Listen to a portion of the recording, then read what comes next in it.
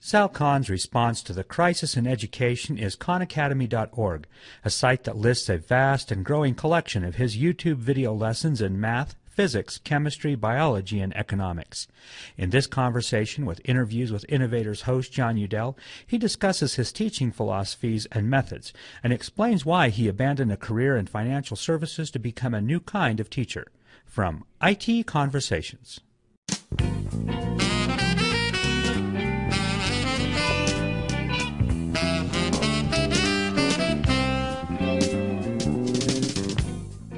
Hi, and welcome to IT Conversations. I'm Phil Wendley, the executive producer. Today I'm happy to bring you another program from John Udell's Interviews with Innovators. This program is made possible by Microsoft's Channel 9 and Channel 10. Our audio files are delivered by Limelight Networks, the high-performance content delivery network for digital media. The Conversations Network is a 501c3 nonprofit, and we need your help. For a tax-deductible donation of as little as $5 per month, you can support this channel and the rest of the Conversations Network. So please visit conversationsnetwork.org to become a member and help us continue to bring our programs to the world for free. And now, here's John Udell. I saw something online the other evening that reminded me of what you're doing in an interesting way, so it might be a fun place to start. There's an artist in Los Angeles named Richard Ankrum. And somewhere around 2000 or 2001, he got pissed off about the fact that there's this freeway intersection in Los Angeles that's very poorly labeled. And in particular, there was a key missing piece of information, which was a place where there should have been a sign that said North 5. It just wasn't there. And so he went and made a North 5 sign to the highway department's specifications.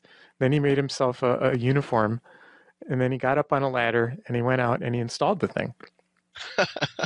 and he calls this guerrilla public service, as in gorilla the freedom fighter, not gorilla the great ape. And since then, as far as I know, it's still up, and probably millions of people have benefited from that. And it just reminded me of what you're doing in a way in the realm of education, which is sort of looking at a situation and thinking, you know what, I'm just going to go do something about that.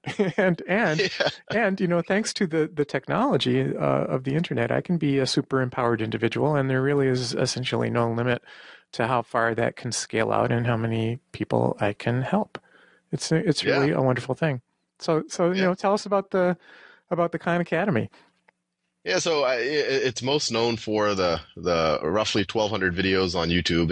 It's being mirrored other places, and other people are distributing it offline. But YouTube's really the main way that people access the videos, and it really started off very organically. I was helping out cousins and family members, and it seemed to be working well. I was tutoring them remotely. I was in Boston. I'm in Northern California now, but they were in New Orleans, and when I was doing this one-on-one tutoring with them, it seemed to be very effective, and I just kept thinking of how could I make it scale. And there's actually a software piece that I started working on at first, and a buddy of mine said, "Hey, why don't you put some videos in the software?" And by the time I got over the idea that I didn't think of it, I started recording a couple of videos, and the videos are what really took off. I think it's just the low barrier for people to use it. Even my own cousins say that I'm better on YouTube than I am live. They can pause and repeat me, and they don't feel like the video is judging them the way I. I put it out there, and I think as a fellow software engineer, you can appreciate how fun it is when people actually use something you've built. And when I just put it out there, I've written hundreds of pieces of software that absolutely no one uses, and just to put a couple of YouTube videos out there, and within a day, at least when I started, 20 or 30 people were using them, and some subset of them would write a note saying, "Hey, I got an A on my algebra exam because of this," or, I feel prepared to go back to college next year, or, and some of them were, I was going to drop out until I saw something like this. And so you can just get one note like that. You're like, wow, this is more impact than I've ever had doing anything else. So I just kept making the videos, and the traffic just kept picking up organically, and it started to become pretty clear that there was a need being addressed. And so you've actually decided to try to reconfigure your life, or you have reconfigured your life around this, away from, I guess, most recently financial services? Yeah, I was when I started doing this, I was originally tutoring my cousin Nadia in New Orleans, they had just visited me in Boston after my wedding. I was a hedge fund analyst in Boston, and I was a hedge fund analyst until this past September, and to a large degree, even while my day job was in finance, I had already reconfigured my life around this. I was pretty much every waking moment where I felt that my wife wouldn't feel that I was being completely delinquent of my family duties, I would sneak away and start doing YouTube videos, or I'd also work on the software that would give people exercises to do, and so I could track what they were doing. And so it was really I've kind of just come to terms with the fact that this is what I think I should be doing all the time. So in September I quit my job, and I've been doing it full time, and I haven't looked back since. Although although my bank account is slowly depleting, so hopefully I'll figure out a way to make that at least not deplete. I am certain that you will, and I hope that people who will be listening to this can maybe help with that, because this is clearly what you should be spending your time doing. And I think you've written somewhere that you realize this was the way that you could have the most leverage and do the most good and have the most fun. And oh yeah, right? If you just think about it, it's such a simple thing. I could do a video on the fundamental theorem of calculus, and it might take me maybe is something I knew before I even started doing this, so I don't have to prepare much, and it takes me 10 or 20 minutes to do the video, and then I put it up there, and literally millions of people, for as long as the internet exists, can use that video, and my or your great grandchildren could use that video. So I mean, just in terms of the return on time invested, or the return on mental capital invested, however you want to view it, it's mind boggling. Yeah, well, it's an astonishing amount of leverage. But this is also what this also points to is that I was watching a TED talk that Bill Gates gave recently, and in part of it he was discussing education. And from the software business that there's this meme about there being a really big difference between an average software engineer and a great software engineer. And it's not just, like twice as good. It's, order of magnitude difference, or at least this is the claim. And he was making that same argument in the realm of education, and that right. The Gates Foundation had been looking into this and had concluded that it's the same, right? That there are some teachers who are just way, way better than average, and how can we leverage that? And this is, what you're doing is a perfect illustration of how we could leverage that. But I want to kind of ask you about,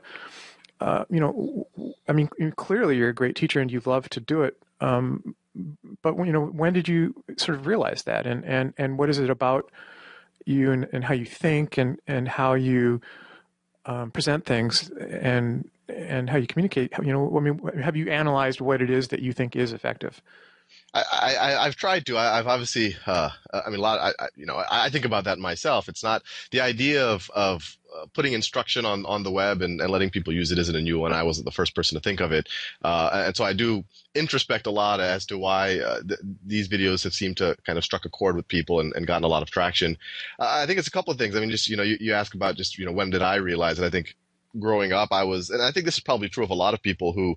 It's probably true of yourself or a lot of people who do well in the math and sciences, that they kind of go beyond what's going on in the classroom and they make connections on their own. And if anything, they get frustrated by what goes on in the classroom, that they see otherwise intelligent peers memorizing facts and not really caring about the actual intuition. And because they didn't care about the intuition in their junior year, when that same idea pops up in the senior year, it's like they've never seen it before. And it would boggle my mind. It's just, you're relabeling the same concept over and over. So I've always had that frustration. I've always been someone that always liked to ponder what I was learning, as opposed to, and sometimes it was at my detriment, because you only have so much time in your day, and you can either do what the teacher tells you to do, or you can ponder, and the pondering might pay off in the long term, but the not doing what the teacher tells you to do will hurt you in the short term. But that was kind of my frustration with my education throughout high school and college. I was kind of the guy who would skip class a lot and just try to read a book and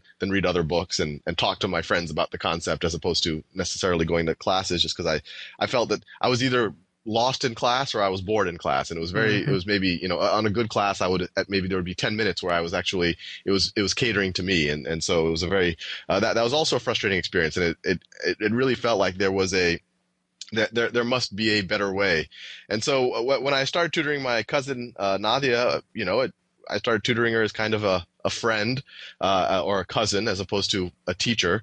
And I think that tone, if I had to pick one thing that has kind of resonated with people, it's this tone that, I got a note the other day on the YouTube channel where, you teach more like a friend than a teacher. And yeah, conversational tone. You can interpret that in multiple ways, but I think that's the core issue, that the tone doesn't turn people off. I think the next thing is what I touched on in my own experience, is that I'm really big on making connections. I get a lot of letters, and you can almost sense the anger from the students where they communicate that their teachers think that they're making it easier for the students by not giving the intuition, by not giving the depth or making the connections, because they kind of think that the students just need to learn the mechanics. But I get letter after letter saying, because you get the intuition, because you give the common sense, why this is just a mathematical way of expressing something that makes a lot of sense, it actually becomes a lot more easy and a lot more intuitive. And I think if you combine that with YouTube, it used to limit me to 10 minutes, and I've gotten letters from researchers telling me that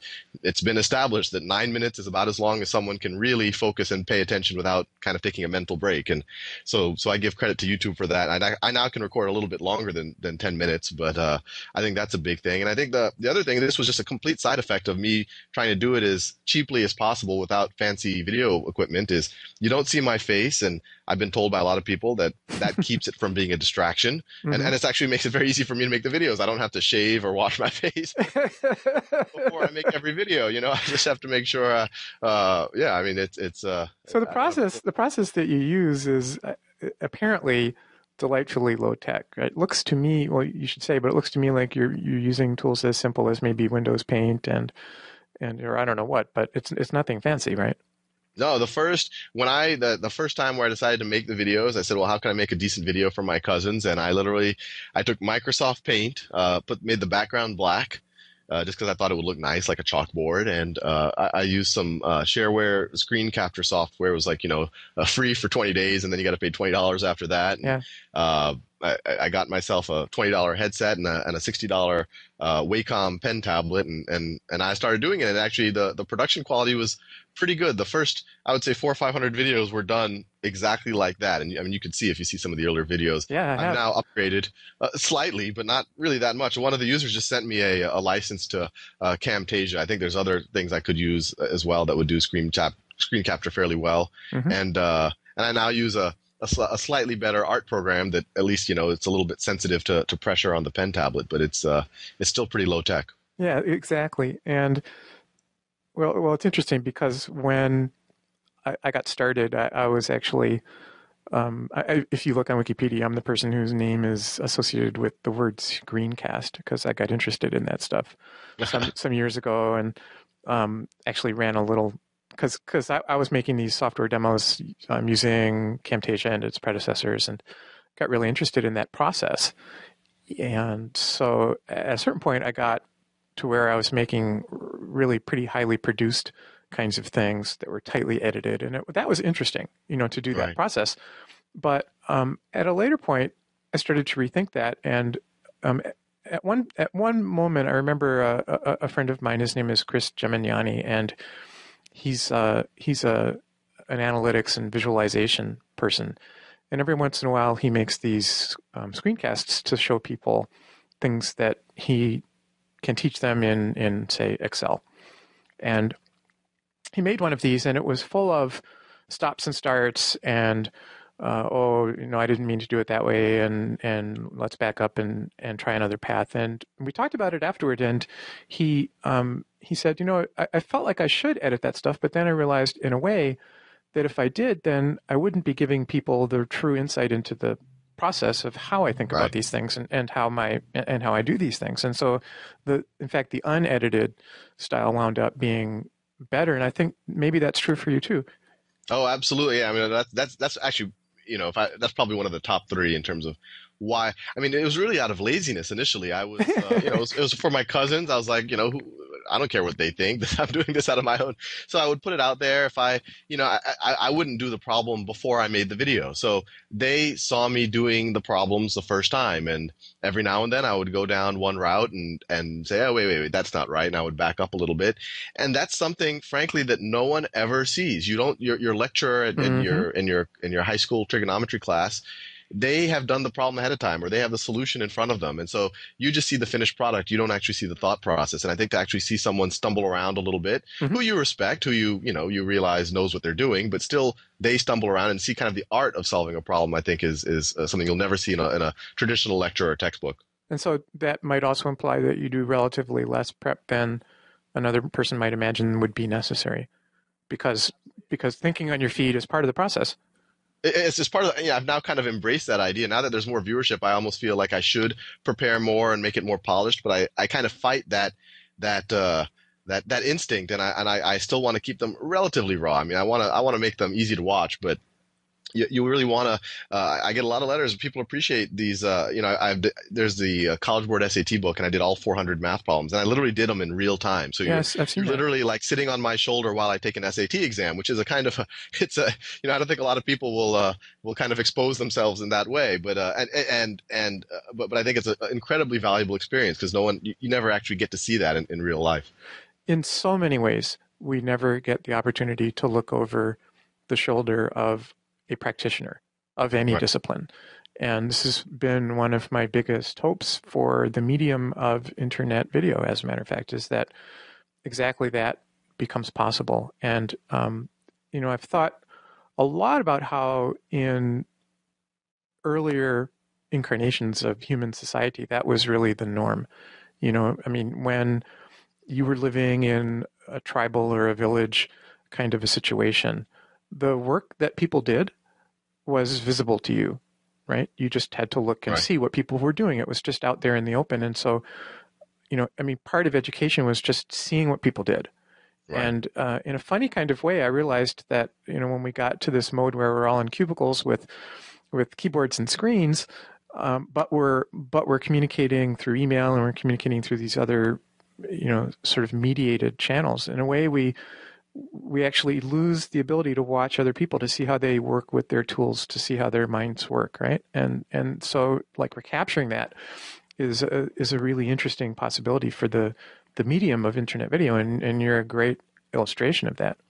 Yeah, no, I 100% agree, and I think that extends even beyond what I'm doing. I have I won't name him because, the story isn't flattering to his company, but he's kind of used my example, and he does analytics at a company, and he was running some reports, and instead of writing a white paper on what this report means or how do you run it, and like you would traditionally do in a corporation, he told the CEO of the company, hey, I have this buddy, he does this thing on YouTube using Camtasia. How about I do the same thing? Instead of writing a white paper on how to do it, how about I just capture my screen while I do it, and I'll talk out loud? And I thought it was a brilliant idea. What better way than the guy who's kind of writing it to learn from looking over his shoulder how he does it. But she thought it was silly, just because I think it's not how the other corporations do it, or it's not how all the other corporations she worked for did it.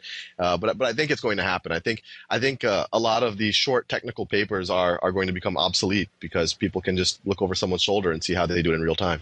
There's a video that you may have seen by this guy Hans Rosling.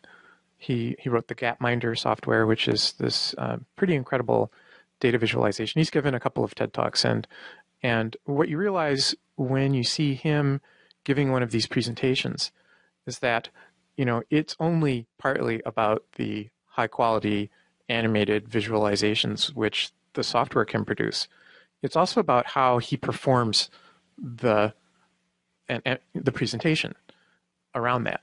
And right. And so it's the combination of him, using the software along with his voice, along with his body in this case, to illustrate that is incredibly powerful. And again, it scales. And then what I wanted to get to, though, was where are the limitations still, and how can we address them? So, one thing a person doesn't get to do is interact with you. It's one way in the course of these videos. So it's not sort of a complete replacement, for much or some of what happens in school.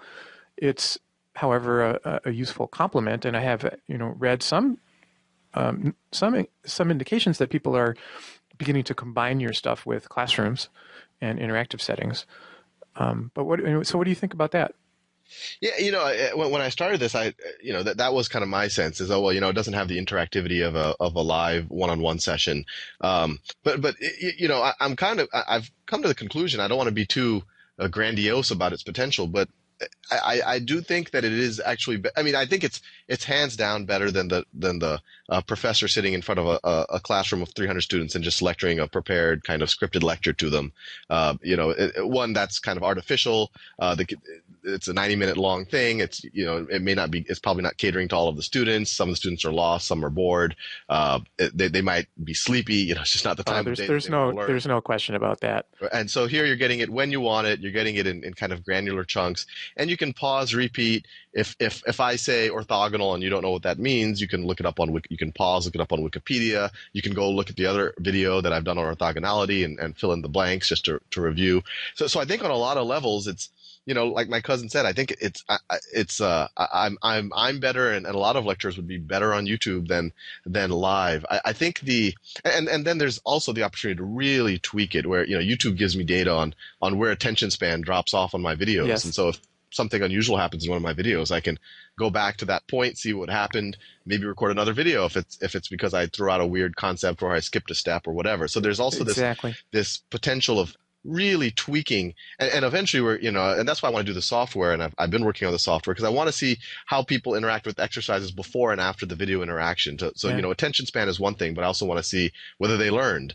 And so you can imagine a world where you can you make a video or I make a video, or we make multiple versions of the same video, and we just see which ones work best for different people. So the potential, absolutely. There's things that have never been imagined with traditional. I think but the limitation, I think, is just that notion that there's this individual who cares directly about you. So when I first worked with my cousins, I think just that idea of my 12-year-old cousin feeling like her at the time I was 26-year-old cousin who, took time out of his day to mentor her. I think that's incredibly, incredibly valuable. But I think, frankly, that's not going on in the school system right now, right? Right now, you're lucky if you have a conversation with your teacher in the class of 30, and it's usually the problem kids who are having the most time with the teacher, and it's not a positive interaction.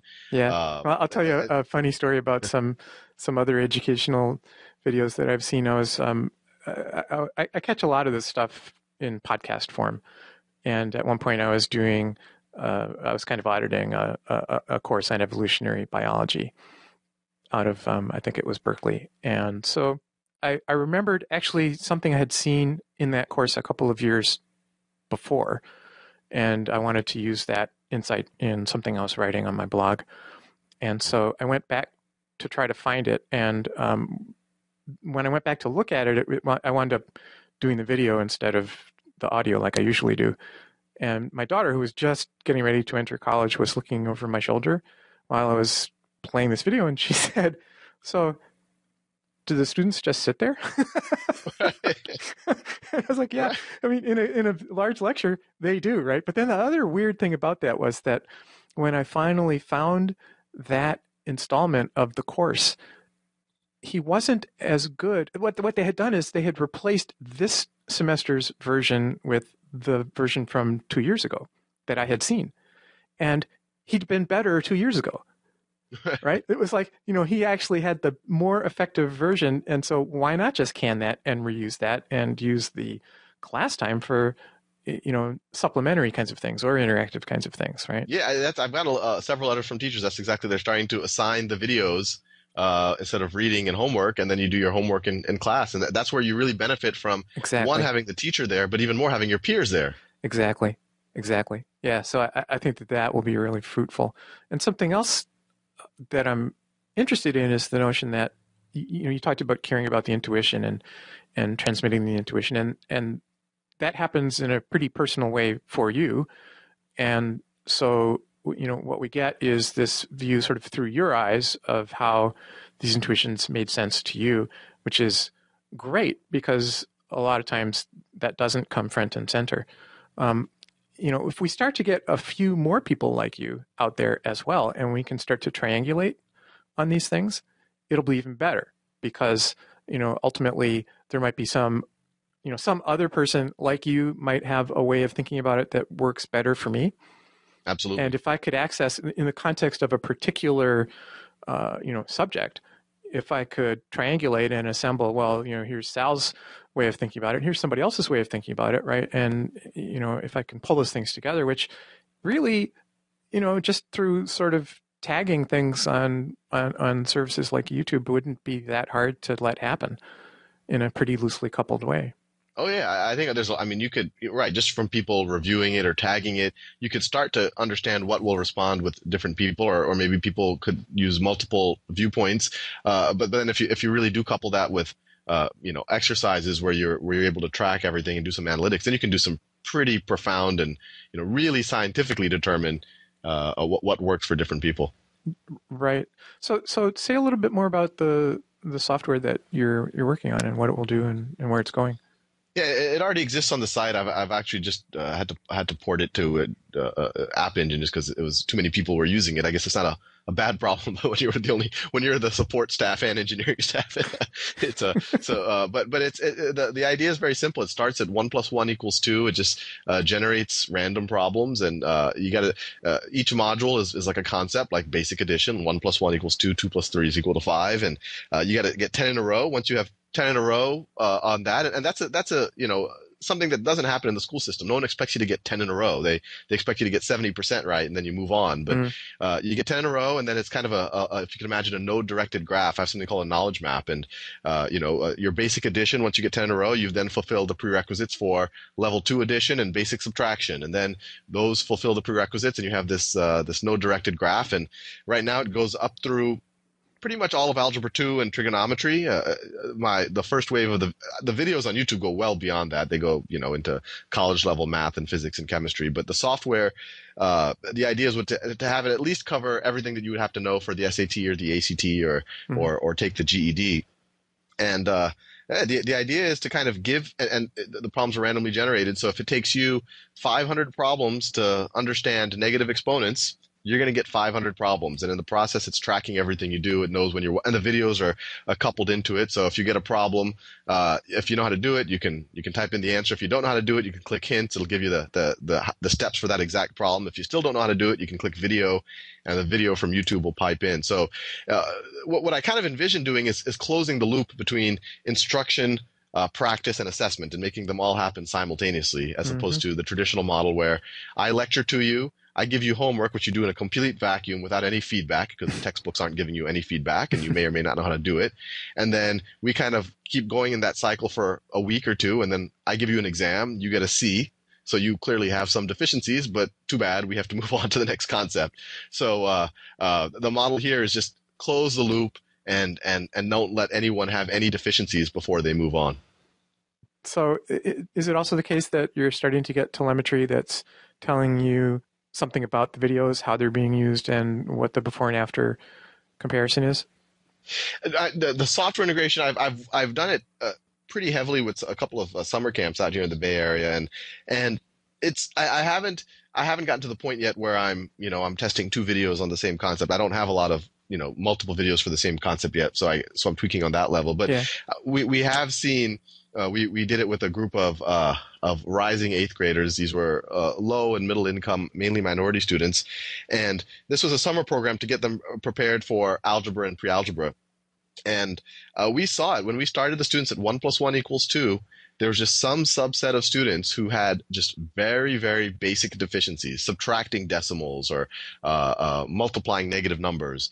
And you could see it in the data that they spent a little bit more time on those concepts than everyone else in the class. Everyone else thought it was just a review, but these students, it was a gap. But once they got through that gap, they raced forward and they were just as good as anybody else. And I think that speaks to why there's a lot of, if you go into an algebra class today, there's a lot of great teachers with high potential students talking past each other, because the teacher can't address the arithmetic issue, and the student may not even know they have that deficiency, or even if they do, they're embarrassed to bring it up. So when you allow people to kind of do this at their own pace, you do see it in the data that it's actually hard to predict who's going to end up at different points, because if you give someone a time to fill in their gaps, you might have thought that they were a slow student before, but once that gap is filled, they actually progress quite fast. It seems on the one hand unimaginable that we could be here in the 21st century and not have widely available tools online already for people to do those kinds of things, to do those kinds of remediations. But on the other hand, I guess it seemed kind of unimaginable that millions of people would be driving past this freeway intersection in Los Angeles, and nobody bothered to tell them where North 5 was. Here, the the freeway intersection. That one's in the education context. There are some obvious forces as to why that doesn't exist today. Obviously, I think everyone who's trying to innovate in education is trying to do it within the current context. So they're trying to go into school systems and try to incrementally change what teachers are doing one way or the other. So it's very hard to kind of move the beast, so to speak. And then you have all these people on the for-profit realm, and I don't know, they're just trying to sell something for $19.95 a month, and I don't think they're thinking too deeply about how to do it right, regardless of economic consequences. No, you're right. I think it almost has to come from the outside. And I don't know if you know Graham Glass. He's a friend of mine, and he's working on a service called Edu 2.0. Edu 2.0. Yeah, you might be curious about that. His he's coming at it from partly from a courseware perspective, but also very much from a project-based learning perspective, where the notion is, so it's kind of like this, right? I could have in my school, I could have a kid who is interested in, I don't know, making and flying rockets. And there might or might not be somebody in the school who could mentor the kid. And if there is, then you have one of those lucky circumstances where the kid has a great experience. And if not, that capability goes untapped in the kid. But on the internet, we have the possibility to bring people together across time and space, right? So, you have the possibility of bringing a mentor in from someplace else, and assembling mentors and students in that way, and letting them actually then pursue the stuff that excites them and do things. And so that's a nice kind of complementary model. But again, I mean, it's he's coming completely from the outside, and I think that's probably where all the interesting action is going to be. It's going to have to be. Right. No, I agree. I think that's where it's all going. I think you have something like Khan Academy has video content. It's going to have software. It's going to do analytics on what's working for different students and where different students are. But then you overlay that with kind of a peer-to-peer interaction, like you just described, where the software knows that for Sal, the videos haven't been enough, and even the software, he's struggling with it. So let me schedule, and I know his schedule, and I know a schedule of a young woman in I don't know, in Mexico City who's proven through the site that she knows what she's doing, and she's a highly regarded tutor. Maybe she might be the same age as Sal, or a little older, or maybe a practicing engineer, or who knows what, and you pair them up, and then you capture. You could even record the interaction, and then you capture the data, the before, the after of Sal's performance and his ratings, and then all of a sudden you have a very a rich kind of peer-to-peer across time and space interactions amongst people all over. And obviously that has other implications beyond just teaching people math. It can do a lot in terms of just awareness. Yeah, another guy I should mention here is Tim Fahlberg, who's a math teacher, and he got interested in making, he actually has coined a term for these things, math casts, and he's been doing them with Camtasia for a long time. And one of the great things that he told me about a project where they were working with, I think it was elementary school kids in Australia, is that he wound up having those kids make educational videos for each other. Yeah. Right. And so that they got to, be the teacher, and in the process of teaching, as you do when you teach, they also learned really well. And so they have a nice little collection of these problem solving videos made by, fourth graders in Perth or Sydney or somewhere. And that's huge. It's a beautiful thing. That should be done on a massive scale. And even if you have 1,000 versions of adding negative numbers from 1,000 students, I think, as you said, just them going through the motions of doing it, they're going to get a lot deeper understanding. But even better, I like to review some of my own I mean, what's better than notes? It's your own recording of how you thought about it 2 months ago when you were really deeply engaged in it. So you have that aspect, and then you have the aspect you might be able to identify the next great teacher that way as well. Exactly. And I'll throw this out. I think great teachers were great when they were 13. I don't think much happens between 13 and 30.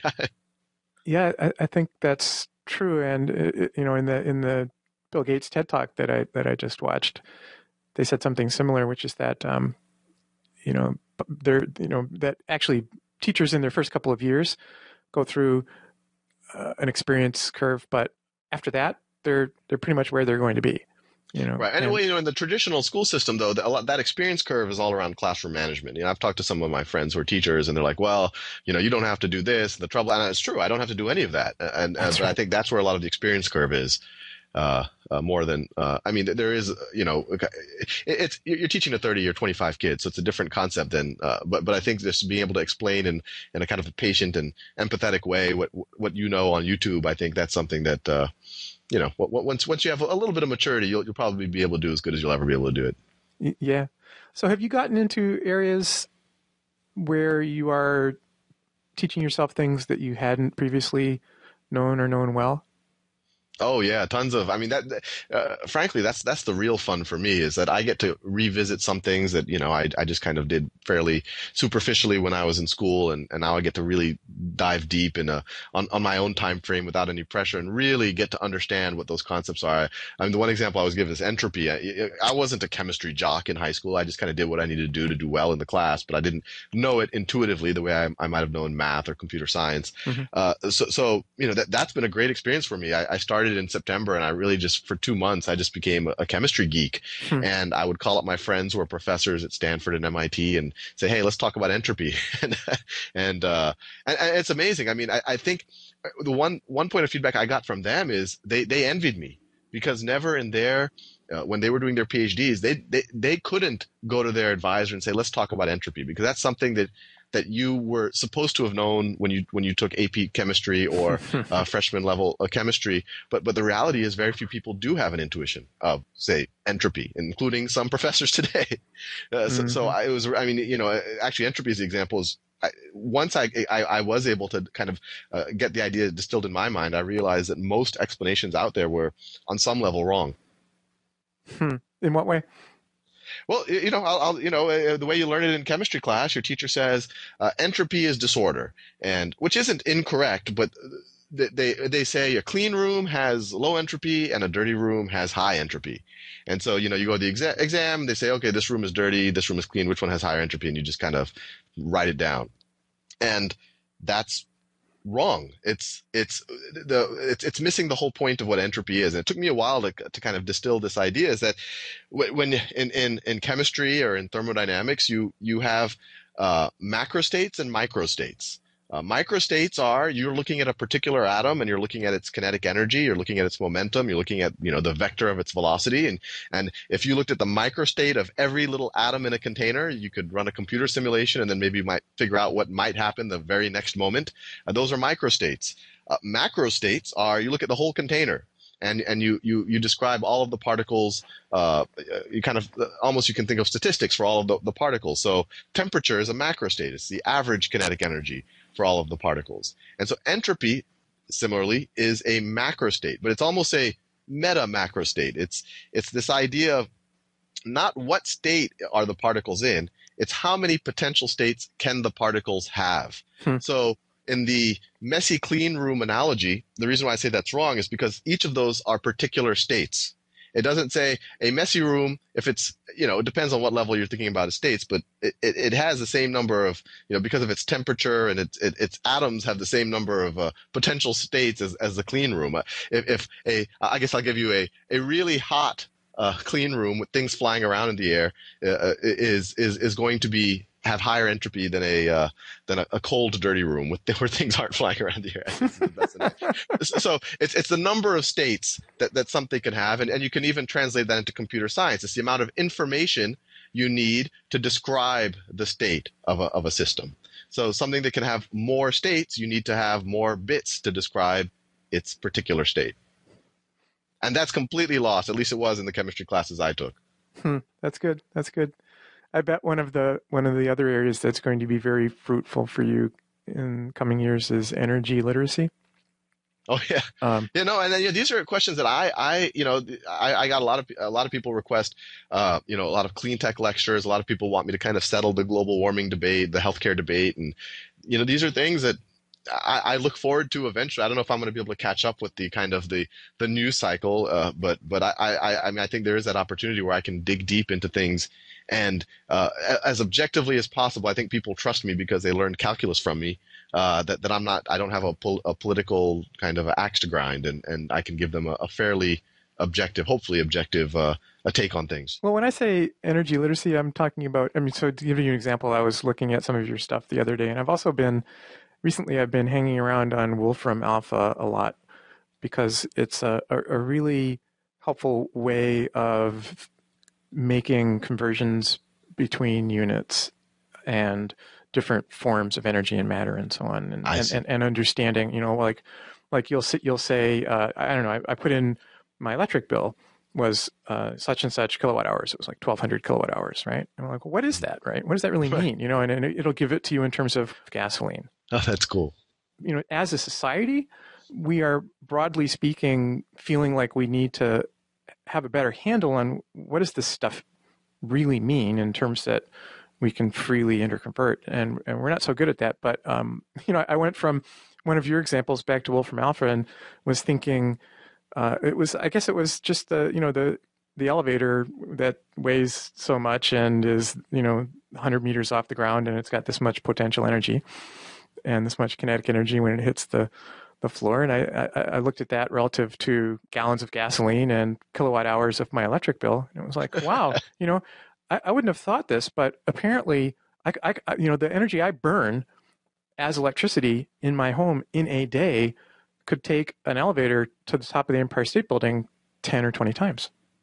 Well, I wouldn't have thought that, right? And you're right. And that is interesting. I mean, that's something, and it gives people a context for what a kilowatt hour is, what a calorie is, what a any of the above. Yeah, because we really lack those intuitions. It kind of struck me because I wrote about this on my blog, and I realized, all my life I've thought about electric bills as dollars. And I mentioned something about, well, this is my electric bill. It was this many kilowatt hours. And people wrote in from Belgium and the Netherlands, and they said, really? And what made me surprised was that I suddenly realized, you know what? They have an intuition about what it means to be a quantity of kilowatt hours, right? They don't. It's like it's not the first order for them isn't dollars or euros. It's kilowatt hours. That actually means something to them in a way it doesn't to us, right? And that, I don't know. I thought that was. So you're inspiring me to do at least a couple of videos on this. Yeah.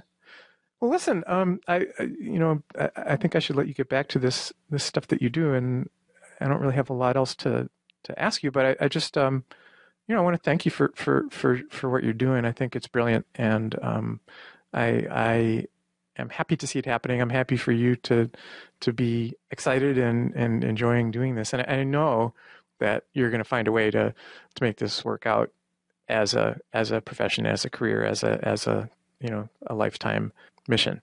No, great. I appreciate it. No, I have that gut feeling. I mean, it's being done as a not-for-profit, but yeah, we need to get to the point that the not-for-profit can pay my rent. So yeah, there's no way in my mind, there's no way that can't happen. But yeah, I'm getting that gut feeling. Hopefully, you'll hear some interesting news from us in the. Well, I don't want to jinx us, but we'll see. Okay. Well, thanks a lot, Sal. Well, thanks a lot, John.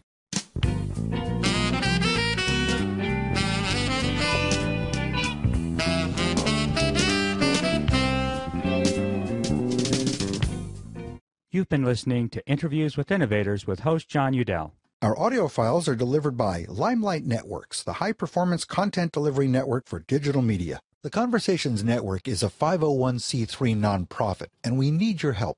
For a tax-deductible donation of as little as $5 per month, you can support this channel and the rest of the Conversations Network.